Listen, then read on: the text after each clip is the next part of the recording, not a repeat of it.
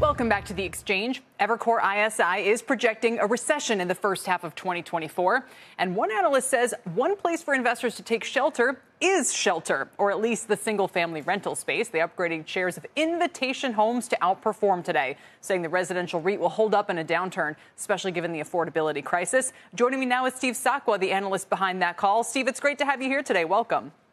Great. Thanks, Kelly, for having me. This is the same Invitation Homes that we all thought was responsible for causing the affordability crisis in the first place. In other words, buying up a lot of homes, renting them out, that kind of thing?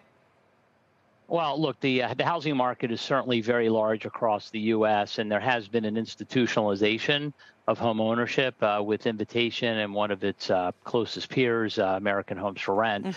But they own a very small piece of the overall housing market.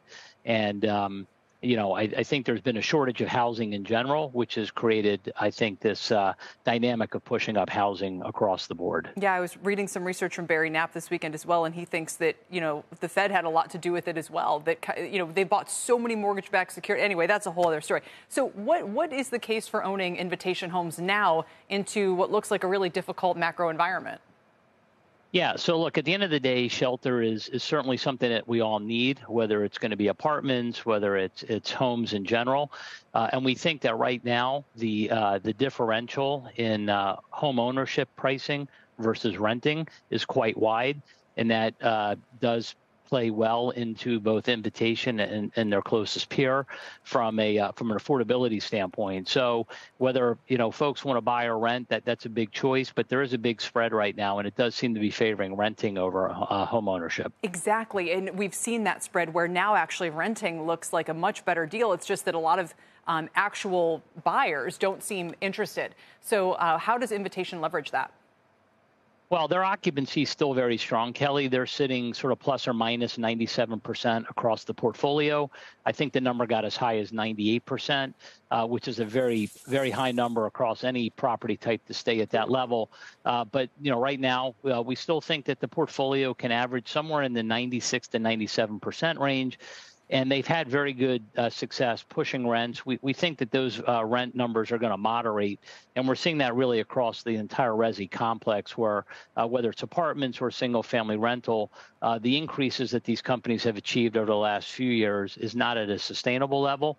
But we certainly think something in the kind of mid-single digit range is affordable and certainly achievable. And as I said, the spread between owning and renting still favors renting right now. It makes a lot of sense, especially if we now see massive pullback in multifamily and housing supply because of the pressures that banks and others are going to be under in the kind of the near-term macro storm.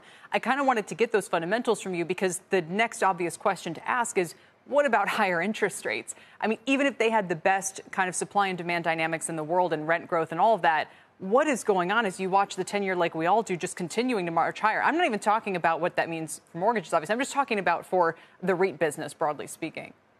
Yeah, look, that's certainly been a headwind, Kelly, and the 10-year was up about 75 basis points in the third quarter, and that certainly put a lot of pressure on REITs overall. The sector itself was down about 7%, and Invitation in particular was down about 7%. So that sort of created the opportunity we thought to get in. We've seen this big march up in the 10-year. Hopefully, we're getting close to the end of that march higher.